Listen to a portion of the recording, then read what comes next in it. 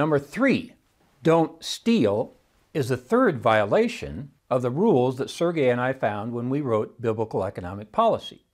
It's number 8 on Moses' list of commandments, and it reads, don't steal.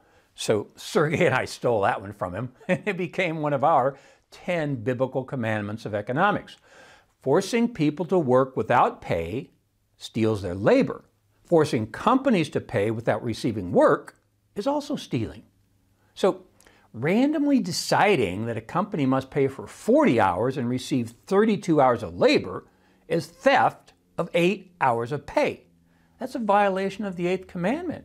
Socialists always make this assumption that demanders of labor have power over suppliers.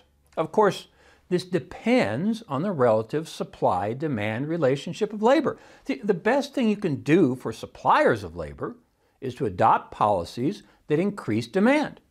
During the Trump administration, Black and Hispanic unemployment fell to record lows. This moved power from companies who demanded the labor and gave that power to employees who supplied the labor. So the answer is very simple in economics. If you want labor to have power, adopt policies that promote production. President Trump gave power to workers via freedom. The California legislature is trying to give them power via power. That never works out well in the end.